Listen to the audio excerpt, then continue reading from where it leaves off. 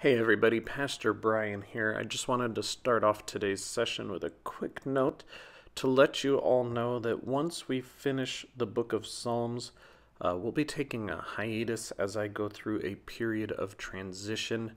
As much as I would love to continue these onward without an interruption, there's just so much that I have to do for this period of transition in my life, and so we'll be taking a hiatus, undisclosed amount of time until I am settled and feel comfortable bringing these daily Bible studies back.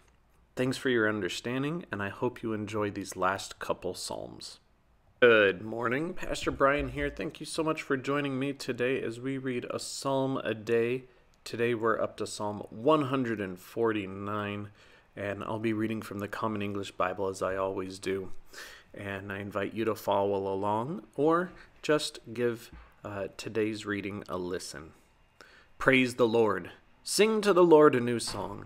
Sing God's praise in the assembly of the faithful. Let Israel celebrate its Maker. Let Zion's children rejoice in their King. Let them praise God's name with dance. Let them sing God's praise with the drum and lyre, because the Lord is pleased with his people. God will beautify the poor with saving help. Let the faithful celebrate with glory. Let them shout for joy on their beds.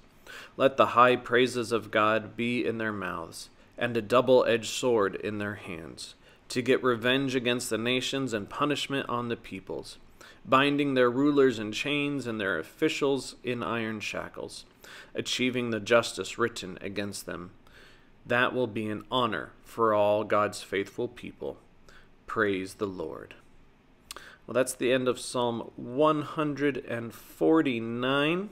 And the thing that really stuck out to me today was kind of this juxtaposition that is happening between the just incredible praise that is described here in God's faithful people with the instruments and with dancing, and just thanking God for God's saving help.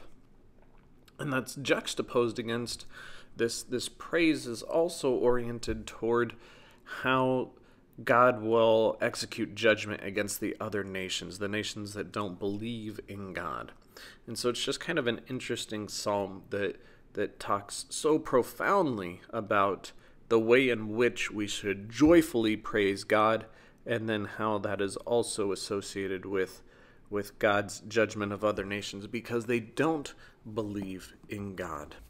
And I think that that's just something that we have to wrestle with and to think about, that this is how the people of Israel kind of viewed the world and viewed their relationship to God, was that God blessed them and that God created that nation for them, and that they were to defend it because it was the promised land. And I think the thing that we need to defend the most today is our faith and sharing that faith, because that's what Christ asks us to do, Matthew 28 is to go therefore into all nations, baptizing them in the name of the Father and the Son and the Holy Spirit, and teaching everything that he has commanded to us. And so I think we just have a different way of understanding what it is that God has promised us, and that what we should do with that promise. That we should defend, but in a very different way. Defend by sharing the good news of Jesus Christ. So what did you hear? What did you like? What didn't you like? Maybe it was that kind of national language that was being used against other nations.